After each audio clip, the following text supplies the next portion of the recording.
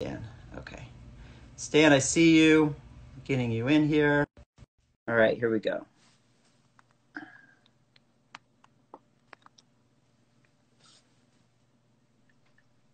Hi, There he Gabe. How are is. you? I'm really well. How are you? I'm fine here Great to see you, in, my friend. yes, the same. We are very far away. We are very far away. And I was just Yes. saying to people before you joined that we met in January.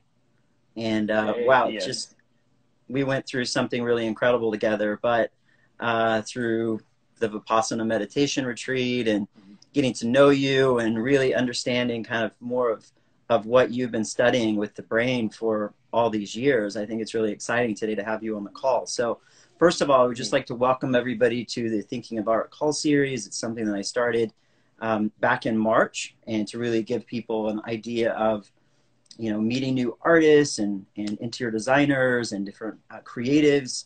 And this is the first time we've had a doctor on the Thinking of Art call series. So I'm excited that we have Stan on to talk about creativity and the brain and all of his incredible research and insight.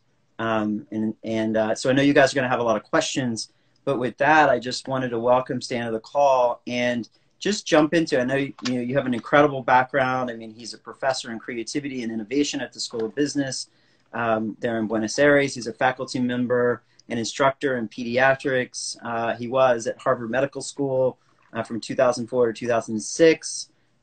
His expertise and research in the field of science entails mainly molecular biology, genetics, related to the development of neuroscience, change, creativity, emotions, and innovation. So he's also a best-selling author. And it's been published in how many languages? I think English, Korean, Italian, Russian, and of course Spanish. Yes. Amazing. Very happy. Very happy with that. Amazing. Well, I wanted to just jump. Yes. I just wanted to jump right into one of my first questions. Discuss creativity from a biology point of view, and is creativity a talent or a skill when it comes to the mind and the brain? Okay, perfect. So the idea is trying to understand first, we can define what is to be creative. What is creativity, no? Because there are so many definitions about being creative. For this talk, just you and me, I will define it as when someone has an idea, and this idea has to have two characteristics. First, has to add value to someone, clients, people, participants. It has to add value. And the other is has to be new, some novelty. Creativity is related with novelty. For several years, different scholars, they were trying to find out why there are so many few people, very creative people in the world. Why there are not so many Steve Jobs, Thomas Edison, Leonardo da Vinci, Bill Gates? Why there are few and not so many? Apparently, there is no scientific evidence of what I'm going to say, but apparently it's because of school. When you are 5, 6, 7 years old, you are creative. And then you go to school, and most of schools, not every, but most of schools, they push your creativity back. They try to be you logic and math and history. So the idea is in the last 40 years, scholars and researchers, they were trying to understand if you are 40 or 50 or 60, what happened with you if you feel that you are not creative anymore? Could you develop that, or is finished? So before to answer that, I will answer your first question. Both. Creativity is a talent, and it's a skill too. Why? Okay. What is a talent? Talent is what science defines talent as that thing that science cannot explain. Science cannot define talent right now. I don't know how he does it. It's incredible. It's amazing. No? She's amazing. No? She has so many good ideas. Everyone loves her, etc. So these are people with a huge talent. And apparently, there are only 2% of the population that they are creatively, very, very creative as a talent. So what science cannot explain. So what happened with the other 98%? Us, me, maybe you, I don't know. So the idea is in the last 15 years, I was working in my consultant and I was working around Latin America mostly in trying to help people to develop creativity. Organizations, sport people, educators, and keep, it really works.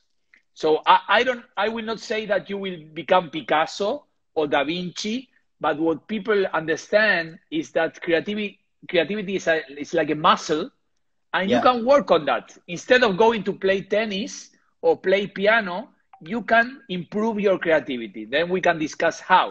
No? But it's both. It's a talent and it's a skill that you can develop. So how do you develop that? So, in fact, there are so many ways to do it. I was trying to co-create with organizations a method, a technique. There are so many, you can find them on the web, but I was doing some research in papers in science, trying to understand how to improve neurons connections, how to become more curious. No, curiosity is something that you need to in order to be creative, and then you can separate or you can divide the creativity field into pieces. Then you have to do some research to investigate, to understand what's going on. Then you have to have the famous brainstorming, a lot of ideas, new ideas. Then you have to select what is the idea that I feel it could be a creative idea. Then you have to try, you have to prototype your idea, you have to pilot your idea. So when you separate the creativity into pieces, phases, into a process, for each part of the process, you have techniques. Some of those techniques, they are like science proof, and some are not, but people say, look, I'm trying this and it works. I feel more creative, I have more ideas, people like them. But of course, it's a risk. You have to take a risk. It's a challenge. Till you don't try your idea, you don't know if it will work. So this is why most of the people are not creative. They feel afraid of trying. So how much does it have to do with the environment? So say you're in you're a child and you have two really supportive parents that are supporting your creativity. That's great. But what if you're in a situation where, it's a divorced family, you have, children that, maybe don't have access to the best education. So what happens? Have you studied those scenarios through your research? Yes, of course. Yes, one part of my master thesis is trying to understand what you are talking about, but not in families, but in organizations. If you have a boss, or if you work in a place where the culture is don't try anything new, don't think too much, do what I say. If you fail, go out. You're going to get in trouble. So, exactly. Yeah. So what you are calling, we call the culture or the context where you are is 99% important in order to dare to be creative. You have to be these supportive parents or supportive school or supportive boss or culture. So it's very culture dependent if you want to become more creative. Did you segment it off to kids that went to like certain schools, like Ivy League schools or schools that are focused more on creativity as well? No, I didn't do that. But what I was reading is it's not a lot the school, is more your parents. Okay. There are people that are very creative and they went to very rigid schools. But when they went home, they have parents that they have this culture or context that they say, try it, let's see what happens. Failing is a good thing. You learn when you fail. So I will say that most of that, it happens between 1 and 10 years old, what happened in those 10 years, it will have a huge impact in who you are right now. But what I do is exactly the opposite. I work with 40, 50, 60 years old people that they believe that they are not creative, or they are not creative, but having a process and practicing and doing every week, 1 or 2 years later, they are more creative. So that's amazing. wonderful. It's like a muscle. So, You can travel, you can work it. And I know in your books, you've shared some of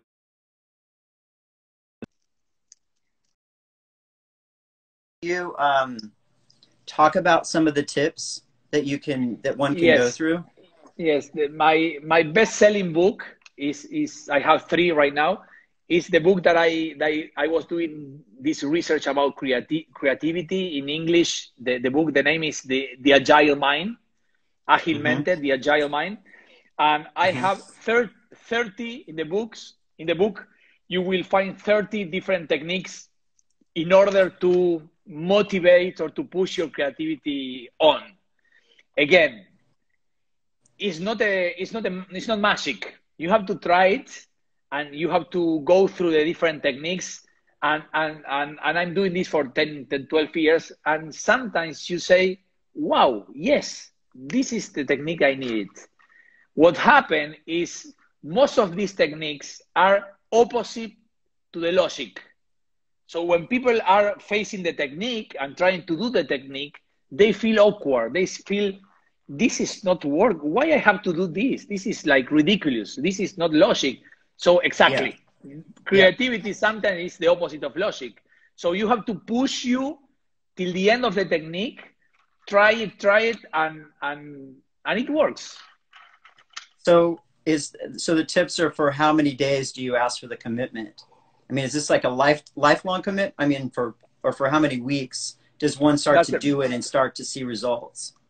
That's a wonderful question, because it's exactly the same as going to the gym.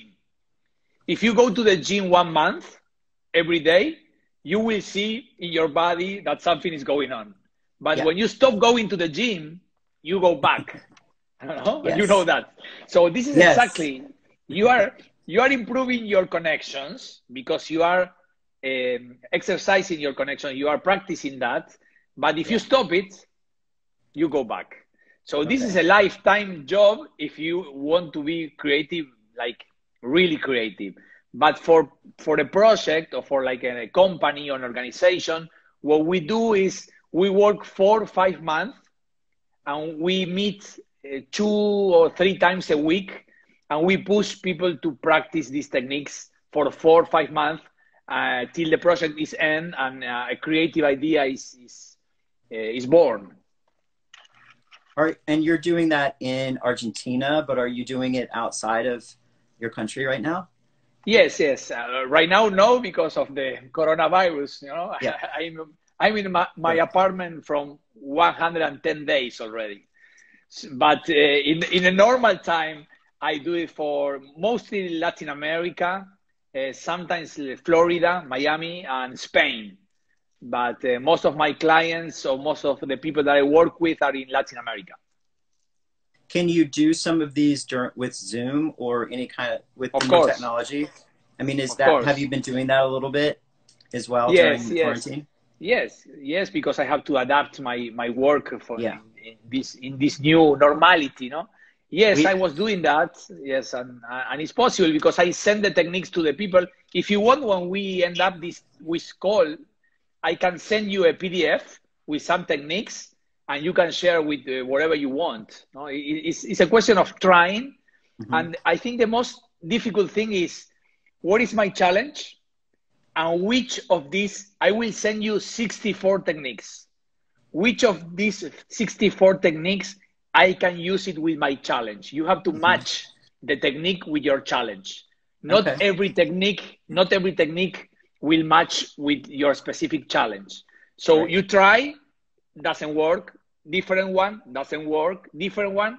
I have new ideas here. This is what we do. All right, beautiful. There are so many questions, so I want to try to get to some. Michael asked, are there interactions between creativity and socioeconomic status? Nice question. I'm here in my country and in Uruguay. I was working for 5 years in 3 different schools, a very poor one, a middle class one, and a high class schools. So what I find out is that problems are very different, but when you use the techniques working with teachers, parents, and students, they can improve, even if they are from lower classes or higher classes.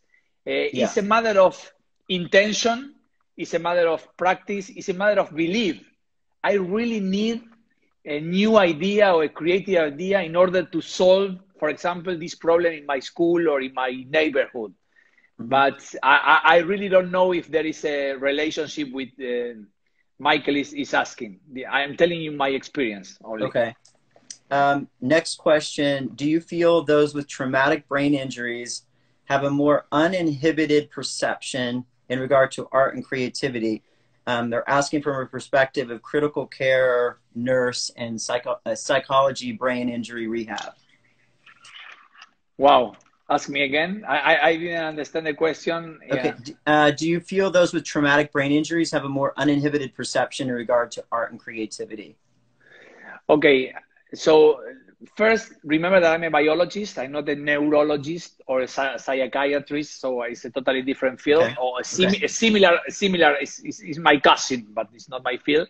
Yeah. So it is true that when you have some trauma or some injuries in your brain, your perception about the world changes, and that could help a lot in order to be more creative.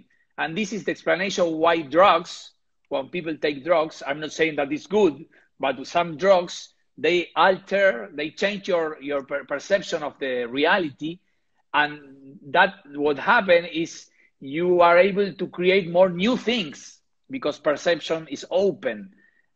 This is explanation why some artists or people that they are very creative do drugs, no, in order to be more creative. It works, but it's not good for your health. Right, exactly. Another question: in the world of sports, would you say that the brain takes an important role in recovery from an injury? So this question is not related with creativity. In the work of sport, if the brain, yes, of course. In the world of, would you say the brain, it helps recover from an injury? Is it part of that process? Yes. What we know now is that what you are thinking, the content of your thoughts, it will help in your recovery, for example. We don't know exactly how much and when, but if you are trying to recover from an injury and you are thinking, this is very difficult, I will never recover, it will take me, that's bad. That will not help. That's against of your recovery. And if you think positive, if you are more optimistic, in the meantime, you are, of course, doing your exercises in order to recover, you will improve much faster. That's true. Okay.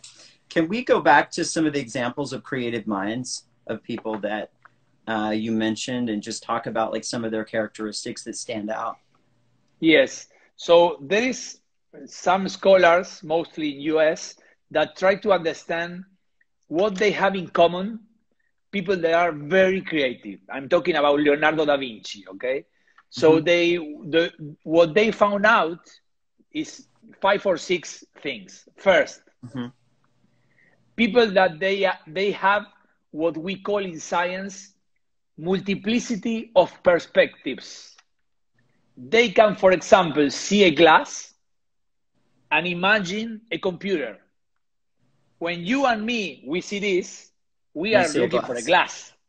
Right. Or no? And they can see a car, they can see a computer, they can see a castle, a lot of different things. And you say, you're crazy, this is not a computer. No, this is the new computer, the next computer. It will be round, it will have liquid, whatever. So this is what we call multiplicity of perspectives. Most of us, we don't have that. So what companies they try to do, or organizations they try to do, is to create teams, and each member of the team, they have their own perspective, very different from the other member of the team. So instead of putting 10 people from marketing, they have one for marketing, one from sales, one from operation, you know, and they create a Leonardo da Vinci, 10 different people. Makes sense. Another thing, another characteristic they found out about these creative people is self-awareness. There are people that dedicate a lot of time in their lives to know themselves. Whatever technique you want to do it, meditation, psychology, going to the church, praying, listen to music, whatever. But now there are more than 1,000 papers that they explain that the more you know yourself, the more creative you are. So this is very interesting.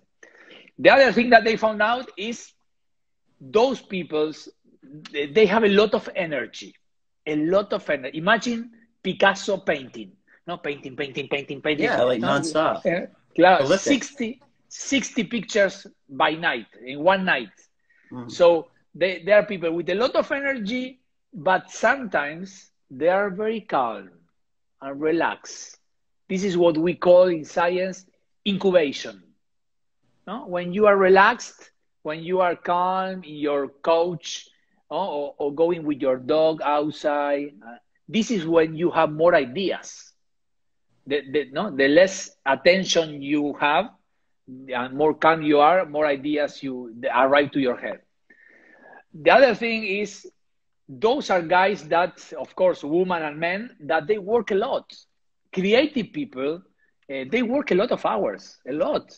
Day, night, they're working a lot. So, but at the same time, they like it so much, being creative, that they feel like fresh people, fresh, but working very hard. Yeah. And the last thing is, most of the people I work with, they relate creativity with playing. Let's play in order to be more creative. Of course, playing is part of being creative. You have to play, you have to let go and try, and I don't care if I fail, let's imagine a new world. But creative people, they have a lot of discipline too. A lot of discipline, working so many hours a day, having my computer here at 8 p.m., I will try to write something or put in the painting, you know. So play, the combination, the correct combination between play and discipline is something that very creative people, they share. So would you say there's this is another question, is there a strong biological component to creativity that seems it is a natural born talent? I will say, as every skill in the human being, some people, they born with that, and some they not. What I'm sure is, if you are one of those guys or not, when you get into school, it will get worse, because you are not able to practice that talent that you were born. So I will say it's something that science cannot explain yet. And when science do not have the answer, in general, scientists that they have, our ego is huge. We say 50% is genetics, 50% you learn how to be more creative. So when we don't have the answer, we say 50 and 50. But the real thing is, we don't know exactly how some people are very creative and some they are not. This is another question. Does having a schedule help with developing a creative mind? So it depends. You should try. So there is not a standard situation. You cannot standardize. I need a schedule in order to be more creative. You have to try. For example, in your agenda, you can put 8 to 9 a.m., sit in front of the computer and write something every day. I don't care. You should try it. I know a very famous here in Argentina cinema director that every night at 8 p.m., he has to be in front of his computer.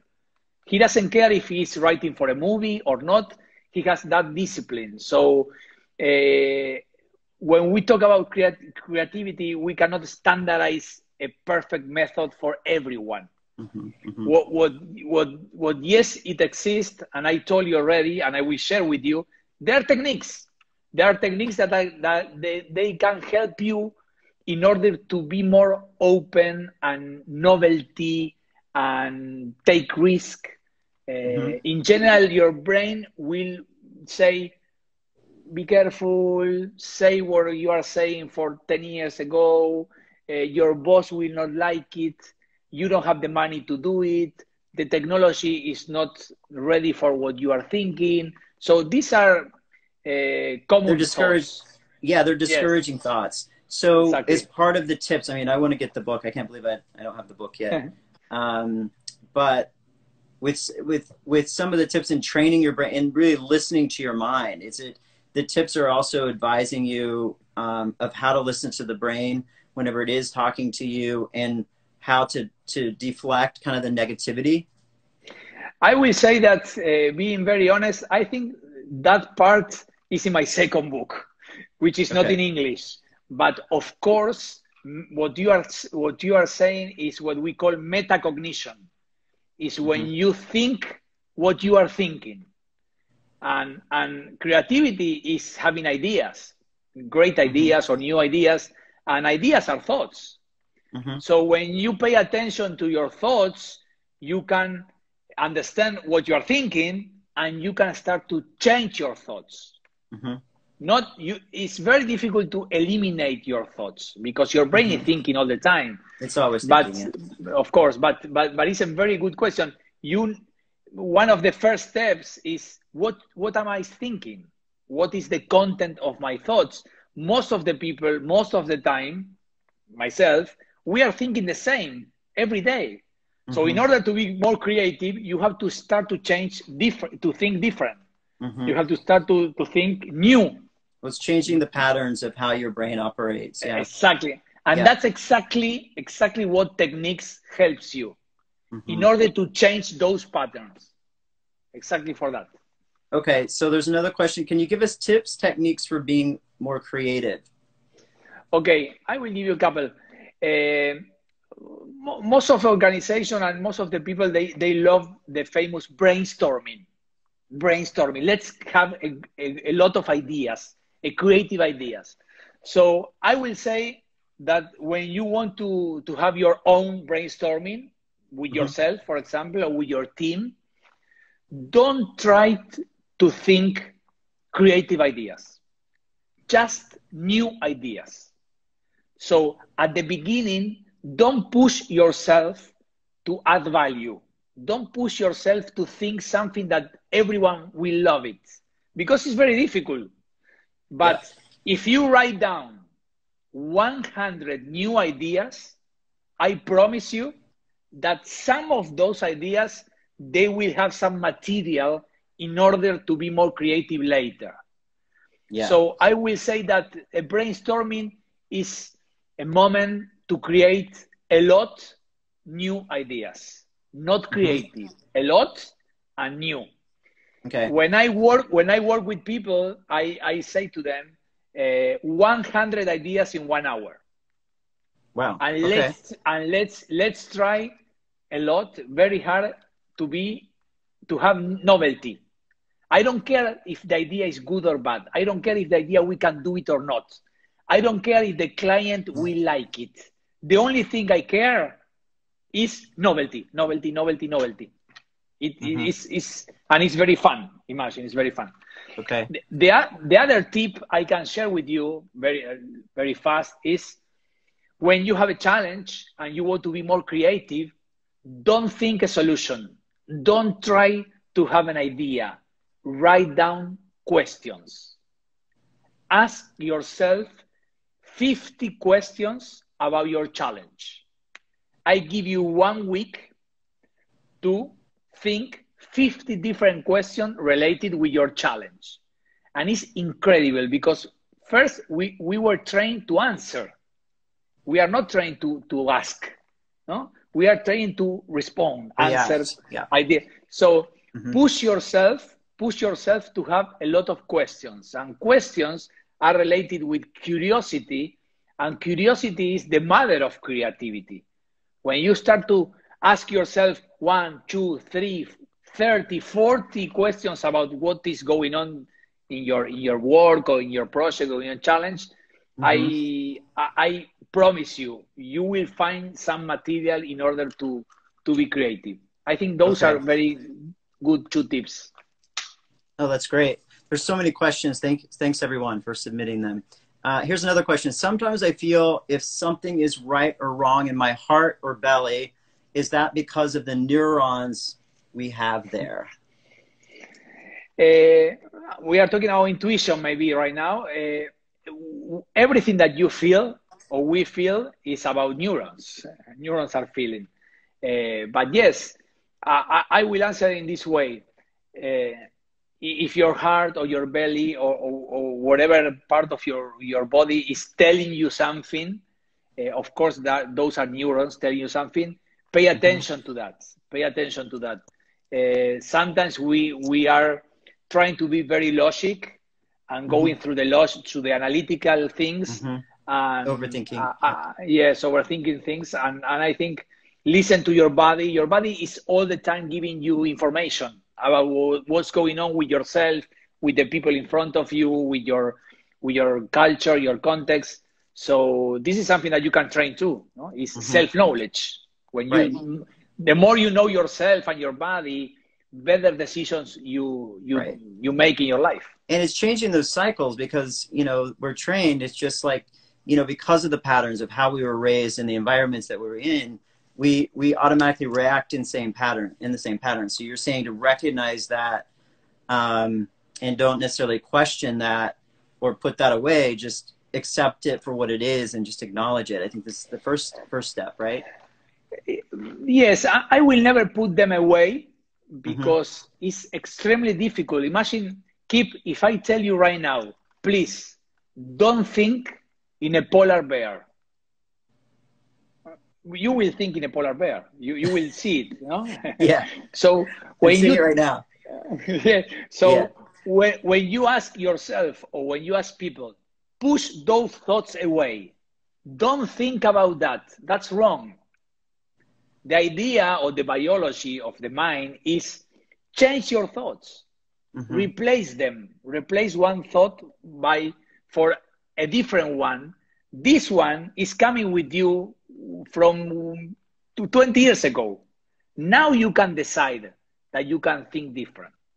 You know what I mean? You can choose. I will think this. In this situation, I will stop thinking that, but I will think a different thing.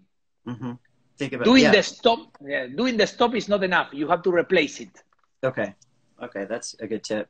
Here's another question. There are things that the brain needs, but your mind doesn't allow to get that. For example, a single person needs something, but it's the religious doesn't allow. I'm not sure if I understand that question. No, I think he's talking about beliefs. So beliefs, what do you believe? So yes, that's what he's saying. When you grow up, because of your parents and your house, your school, your culture, your country, you start to believe education is like this, love is like this, politics is like this. So those are beliefs you have. So it's true that sometimes you cannot be more creative because your beliefs tells you cannot be more creative. You are a logical person. You know math. You have to be an accountant. You have to be an economic. So those are beliefs. This is not true. But your brain don't know what is true and what is not true. The brain, the only thing that knows is what are your beliefs. So sometimes in order to be more creative, you have to face your beliefs. You have to challenge them and say, okay, I was believing this for 20, 40, 50 years. I want to change. And you can do it. But of course, it's painful. Sometimes it's painful. Yeah. Well, it's like people that are, that have addictive personalities. first step is accepting that you have a problem, you have an issue. Yes. And and sometimes, yes, and sometimes you cannot solve it by yourself. You need help from a professional, of course. Yeah. Do people that are optimistic, are they more creative? Yes. Yes. There are a lot of studies about that, and the answer is completely. Of course, there are pessimistic people that they are creative, but the better you feel, the more optimistic, positive, and realistic thoughts you have, the more creative you can be. Yes. A lot of studies about that. That makes sense. What are some other tips, because we're kind of running over on time, what are some other things that we haven't talked about that you wanted to share with everyone? So I will say maybe that I feel sometimes that creativity is like a fashion thing. You have to be more creative. No, we need creativity for everything, and that's not true. So I see creativity as a process. Sometimes I need it, and sometimes I don't need it. So most of the people I work with, they come to me and say, I need to be more creative for this challenge. And I say, no, this is not true. You need more money for this, or you need more people, or you need to train something else, you know? So be careful with creativity. Is not for everything in your life. Creativity is a process that you can apply, or you can use it when you have a challenge that allows you to have a lot of different possibilities or possible solutions. Don't use creativity for everything in your life. Okay. So I think an intelligent person can distinguish, for this, I need to be more creative. For this, I don't. For this, I need to study. No, I need to call someone. So I think this is a good thing. There's so many great questions. Can we talk about anxiety and fear? I think those are two things that just popped up. So I'm not expert in those because I'm not a neurologist, but those are very common emotions. And right now, we have a tendency to say fear is a negative emotion, or anxiety is bad. So for a biology perspective, that's not true. Emotions are data. Emotions are information. Something is going on. Your body is telling you something. The idea is try to listen and to understand what's going on and what can I do. Most of the people, they blame someone else. I feel fear because of my husband or my boss or my president, etc.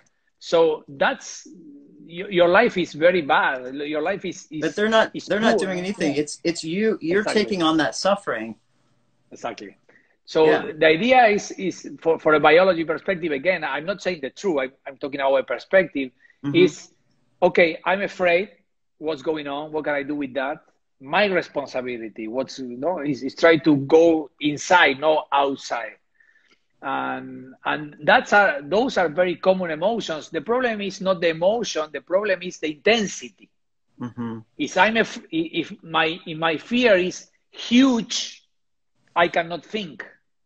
And when I cannot think, I cannot solve anything in my life, and I will blame someone else.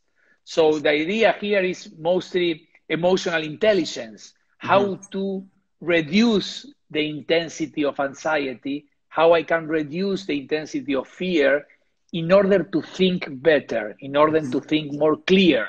And those are tips, techniques. Right. Yes. And those techniques are in your books, right? Or in your, which book? Those I have in the Agile Mind, I have a chapter about emotions and how they affect creativity, but there are some tips.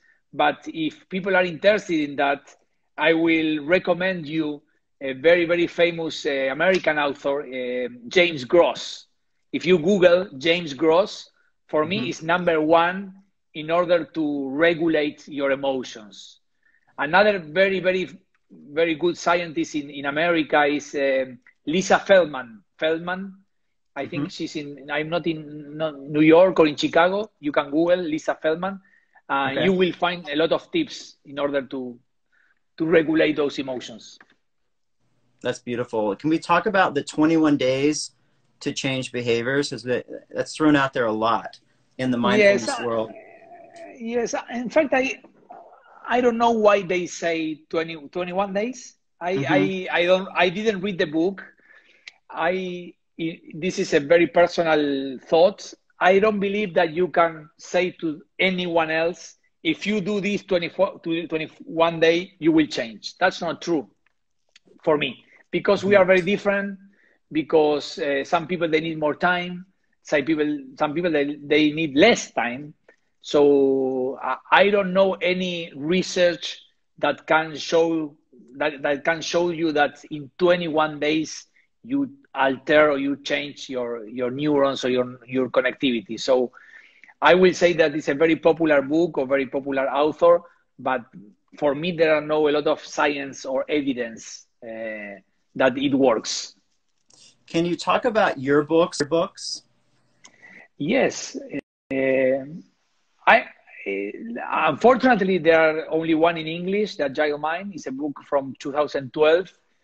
It was a huge thing here in Argentina because I sold a lot of books. I will not say how many because it's huge, but something happened in the field of neuroscience.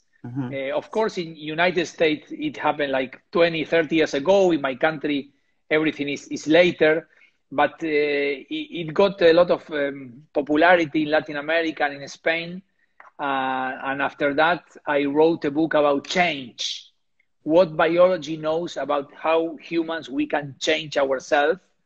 Joe Dispenza is someone very popular there in America. Yep, of course. And then I wrote a novel, fiction, about the story of my grandfather. Right now, I have a book, a new one here. I cannot show it, but I will. It's about emotions. It's a book, 600 pages about emotions. But because of the pandemic, because of the coronavirus, it's in the deposit. It's in the bookstore. I cannot sell it right now. Okay. So always what I do in order to write a book is I spend 1 or 2 years doing research. I'm a nerd. I like to read papers. So I read a lot of papers about creativity or change or emotions. And then I try to transfer that knowledge into a regular person. Okay? This is science. This is the lab. This is molecular biology. Explain me easy to me. You know what I mean? This is what I like to do. Well, your books, someone just made a comment, your books changed their life, and it's such an inspiration. So are some of these on Amazon? Is anything on Amazon that we can get? All, yes. All the Amazon. books are in Amazon. Okay, yes, and you guys can go to his Instagram page, for example, and research him, Stan, and learn more about it, download the books, buy the books. This was really informative and so helpful. And so interesting. Thank you. And I really appreciate you taking time, my friend. And I miss seeing you. Thank you. I really want to come visit you and in your country. So whenever I'm able to. You are more than welcome. Of course, right now it's impossible, but yeah. Either you come to my place or I would love to go to your place. Or you come to back to Los Angeles. Yes. So of course. But thank you, everybody. Yes. Thank you, Stan, again for your time. I'll share this to my IGTV so you guys can watch the replay. Message either one of us with any questions that you have. And thanks everybody for joining. Thank you very much. Thank you, All right, Stan. See you. All right, I'll talk to you soon, my friend.